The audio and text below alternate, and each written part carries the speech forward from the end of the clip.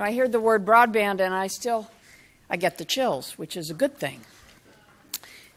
The debate and discussion that you heard a little bit about already today and is going on all over our country and around the world are really at the heart of innovation and collaboration, and that's something we actually have a lot of experience with at Bell Aliant, collaborating, and you heard about that in spades from the panelists, with our employees, collaborating with our customers, collaborating with our communities, and I believe that together, as the panelists did, we can accomplish a lot more than we can alone.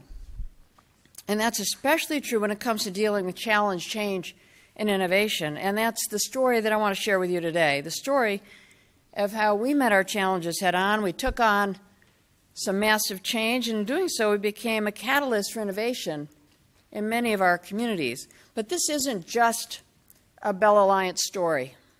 My theory is that innovating is a very big part of the culture in Atlantic Canada. It's in the people, it's in the place, it's driven by a need for resourcefulness and creativity. In part, it's just how the region is wired, so to speak.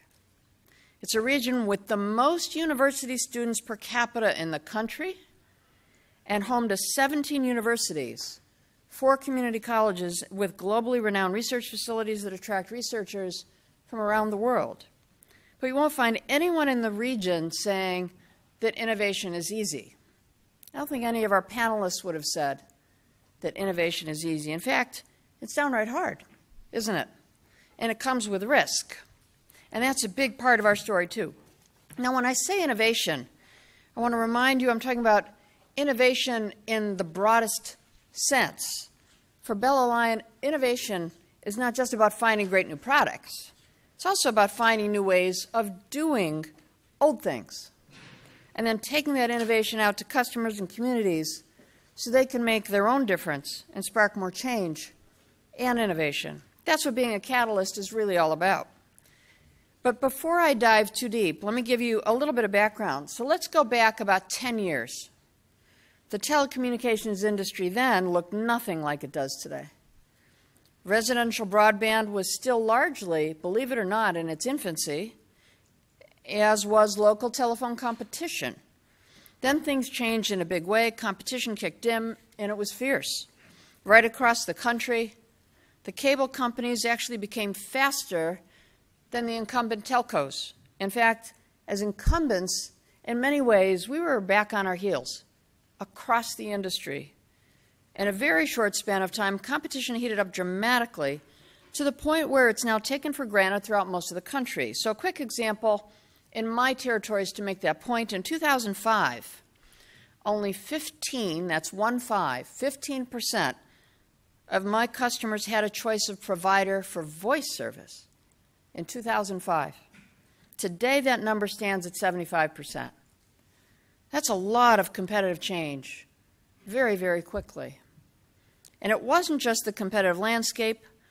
We were also seeing massive change on the horizon when it came to our customers. They were no longer relying on us for traditional phone service like they used to, and partly because of competition, also because of new tools, new demands, new expectations. Cell phone use was up, and at the same time, broadband demand was increasing. People were online like never before, and not just for emails and surfing. They were uploading, downloading, gaming, sharing photos, sharing videos. Video was really the key here in driving a lot of our consumption broadband. They were doing it all online. It also wasn't just individual consumers. Our businesses and enterprise customers were also demanding more. As their customer base was shifting and they were communicating globally on a whole new scale, they were driving unparalleled growth in data transmission. Demand for bandwidth was showing signs of actually exploding. Dial-up and even cable and DSL, they were going to have trouble keeping up. And customers were looking to companies like us and many others for answers. So after a relatively brief period of seeing the competition and the consumer trends taking hold, we knew we needed to take action. But what was the solution? How could we make a difference? You heard a lot about leadership just now. How could we lead rather than follow? Enter something called Fibre-to-the-Home. As many of you know, Fibre-to-the-Home service is the fastest form of broadband out there.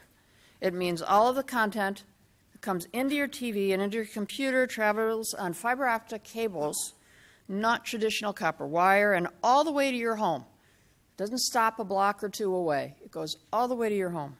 It allows faster downloads, faster uploads, less congestion, more bandwidth. Sounds good, right? It'll let us actually get to speeds up to a gig. As Nike would say, so just go do it, right? Well, it's not that simple to deploy Fibre-to-the-Home. First was the risk factor. Fibre-to-the-Home was brand new and pretty unknown in this part of the world. South Korea and Japan had been at it for some time, and in the U.S., Verizon, the leading provider of Fibre-to-the-Home, was just getting started and facing some skepticism. Then there was the cost and complexity. All of our investigating told us it wouldn't be easy. It would mean building an entirely new network from the ground up, and as you can imagine, that was not an inexpensive undertaking either. It would require a lot of investment. It would also require a lot of new engineering, and then it would require some more investment, and then some training, and then a little more investment. I think you get the picture. Not once did we think it would be easy, because investing more than $500 million, which is what we've done so far, never is. It would also require a major shift in how we did business in every aspect of the company. That's a big culture change, a big change for a 100-year-old old boat telephone company. And we were used to doing things a certain way. Were we up for it? Could we take the risk? Well, the answer was clearly yes, and not just from me, from my whole team. They knew they could do it, but that was not the immediate reaction. No, we had to do a lot of homework, testing, number crunching, late nights. And when we were sure that the business case made sense, then we moved forward.